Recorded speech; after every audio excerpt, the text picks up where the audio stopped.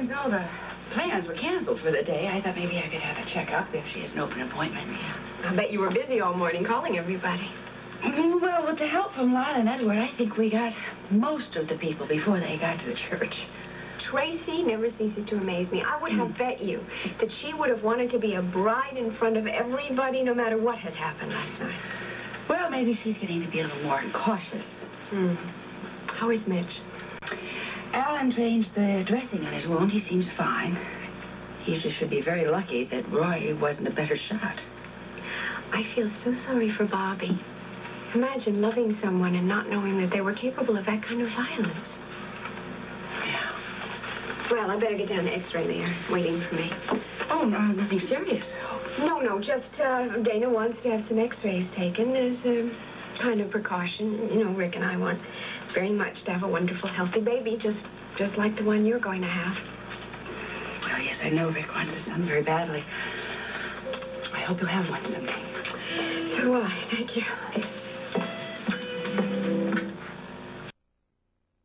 And I will see you a little later on, okay? Yeah. Right, go back.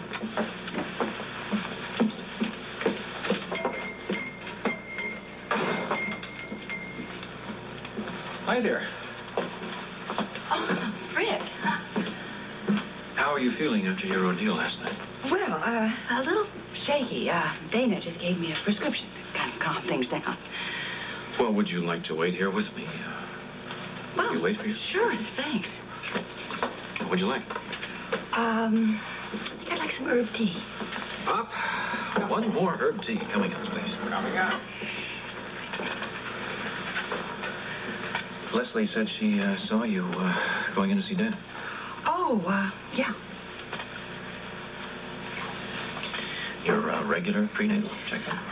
Well, with all the confusion about the thank you wedding being canceled, you know. Monica. Oh. Well, I said I felt a little shaky.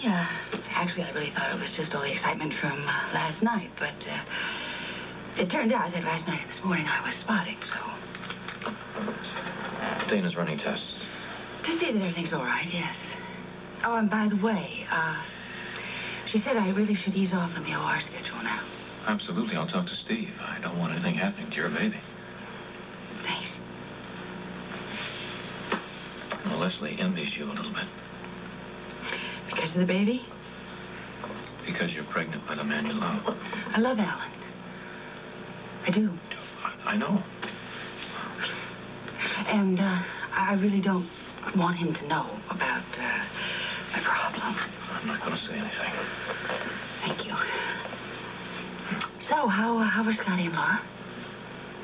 That's very hard to tell. Scotty has a meeting with the counselor down at the rape center today. It's just Scotty? Yes, it's a preliminary. The same person that Laura saw. I just hope it goes well for him. Rick, look, Laura has to have that therapy. She really does, if she's going to get better. I believe that. I believe it with all my heart.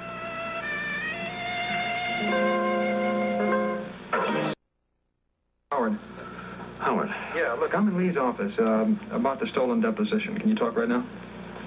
Well, not really. It's Howard. No hospital emergency. Why don't you go I'm ahead? going to go. I'll get back as soon as I can. Call me if you can locate her. Of course I will. Yes, Howard. What's up? Well, there's nothing new, I'm afraid. I just want to keep you posted, but we're still hoping. It's like living with a time bomb. I know. It must be very difficult for you and Monica. Look, all I can tell you is, for what little it's worth, don't think about it.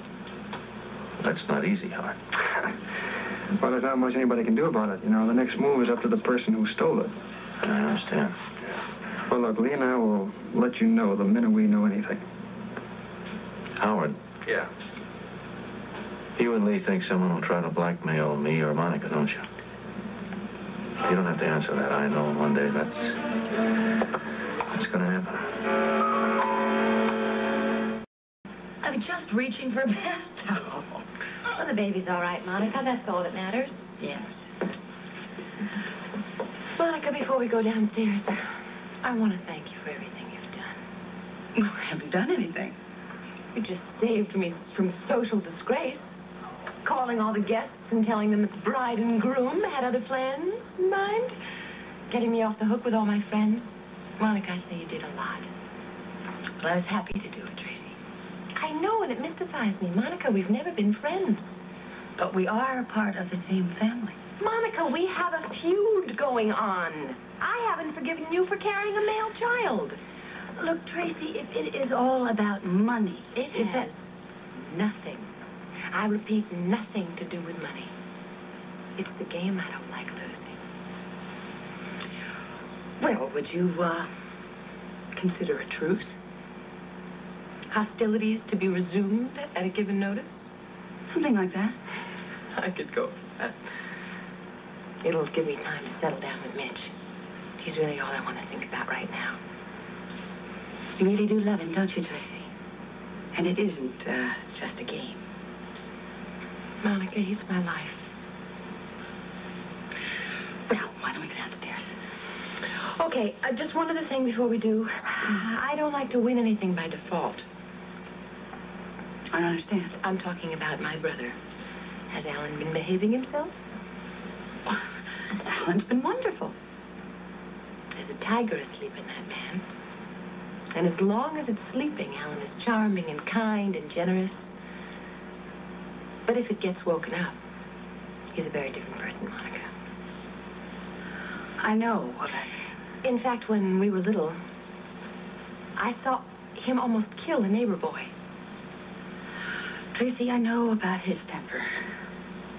Just don't do anything to ever awaken that tiger, okay?